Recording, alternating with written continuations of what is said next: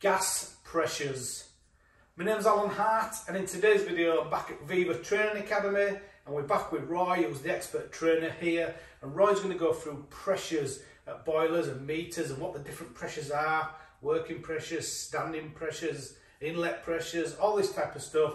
Roy's going to go through all them type of things with us today, so hopefully helping you new trainees. Without further ado, let's go over to Roy.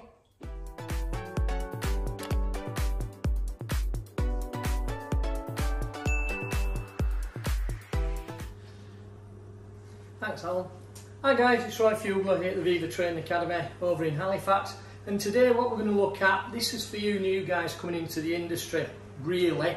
Some of you guys have been in the industry a while, you'll understand the difference between standing pressure, working pressure, operating pressure, burner pressure. And it's one of the things that for the new guys coming into the industry, they sometimes get a little bit mixed up with what's the difference between a standing pressure and a working pressure, where do I measure them, what are they? So that's what we're going to be looking at. So I've got set up a couple of Kane 3500 digital manometers. There's one on the meter, and I've got one on the inlet to the boiler on the gas valve on the inlet there. So standing pressure, that's the pressure of gas with no appliances running. So whether we're at the meter, whether we're at an appliance, that pressure should be about the same. With the digital manometers, there's a slight variance, maybe 0.01 of a millibar due to calibration, but they should be there or thereabouts. So when we've got these on, we're looking round about 20.6 millibar on both of them. So that's the standing pressure. Wherever we are on that installation, whether we're at the meter or whether we're at a boiler, a cooker, a fire, wherever we are, that standing pressure should remain the same. That's the pressure in the pipework with nothing running. So the next thing we'd look at is working pressure. So that's basically with something turned on, with an appliance turned on. Now the regs say we should have no more than 1 millibar drop between our pressure at the meter and our appliance. If we do, that could be down to pipe sizing. So making sure we've adequately sized the pipework to deliver the volume of gas that our particular appliance needs. Obviously, a gas cooker will need a different amount of volume of gas to a gas fire, and a boiler will need a different volume of gas. Some of the larger output boilers, we could be running them in 28mm pipe, depending on how far we are away from the source, from the meter.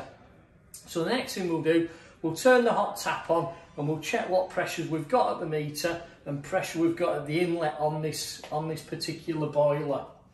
So we've got the tap turned on, we'll wait for the boiler to fire up. The little orange light will come on to indicate that it's fired. So that boiler's lit, and it's now going to ramp up onto its highest setting because we're delivering hot water.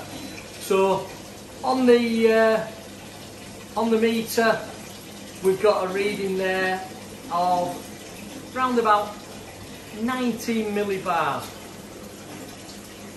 On the boiler, we've got a reading of just about 18 millibars. So we've got that 1 millibar drop. So that's fine. We're not losing too much gas across that gap.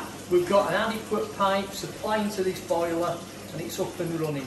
Right, so just to recap, one of the things that we're going to do is turn the tap on, get them running. I've now moved the gauge from the meter onto the burner pressure. So on this particular boiler I can measure a burner pressure. Some of the more modern boilers you can't measure a burner pressure because they have what we call zero governors, and we have done a video in the past about zero governors, but I'll just cover that a little bit in a little while. So I'm just going to turn the tap on. So I'll wait for the boiler to fire up. So I'm measuring the inlet onto the gas valve. So that's the one where we should have no more than 1 millibar drop. Now, what the regs say is if our regulator is doing its job, it should pass 21 millibars, plus or minus 0.2 of a millibar. Now, in the training centre here, we get variations on gas because obviously it's not like a domestic house where you've got one set of appliances. We've got several sets of appliances in the training centre, and sometimes if somebody downstairs in our assessment workshop is running a boiler or running some appliances, our gas will drop. So actually now what we've got on our inlet is about 19.4 millibars, so it's gone up from that 18 when we originally did it. If we measured at the meter, we'd have that 20 millibars because it's that 1 millibar drop. Our burner pressure, we've got 10.7. The manufacturers say for this particular boiler it's 10.2 plus or minus 0.5. So 10.7 is absolutely spot on for the burner pressure. So that's going to deliver the amount of heat that Baxi actually say this particular boiler will do. So the burner pressure, we're measuring it as the gas is going onto the burner, towards the burner. So that's on the outlet port on that gas valve.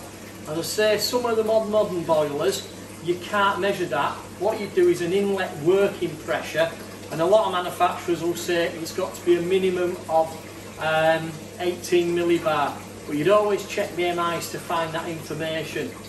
Different manufacturers have different amounts of information, but that's just the difference between a standing pressure, and I'll just turn the tap off so you can hear what I'm saying.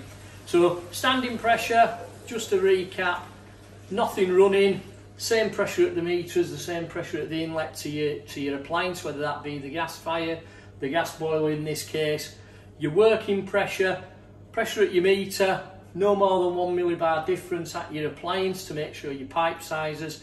And then your burner pressure, which we've measured here, is what the manufacturers say it should have to give you the correct amount of heat, to give you the temperature rise for your hot water and your central heating. The other one is the inlet working pressure, which you would sometimes do on the gas valve, but some manufacturers will put a test point on the isolation valve, and that's for your modern condensing boilers which have the zero type governors, the air gas ratio gas valves. We can't measure a burner pressure because we may get a negative pressure. It all depends on the fan. When the fan's sucking the air and sucking the gas through, it can actually give you a negative reading. So we don't measure that as a burner pressure, we do that as an inlet working, or sometimes referred to as an operating pressure. So that's just a little one for you new guys to try clear up some of the confusion between standing, working, operating burner pressures. If you've got any questions, please feel free to ask. Give us a like, give us a thumbs up. If there's any other videos you want us to do, something you're not so sure of, if you're new to the industry and something's a little bit confusing, please ask us. We're more than happy to put it on there. So until next time, it's been Roy Fugler at the Viva Training Academy over in Halifax. Thanks very much for watching. Bye-bye. Thank you very much for that, Roy. And thank you once again to Viva Training Academy. And just remember, working pressure, we've got Azada on, we're working, that's your working pressure. And if you've got any questions, as Roy said, please put me comments below and we'll try as best to answer them the best we can. Thanks for watching.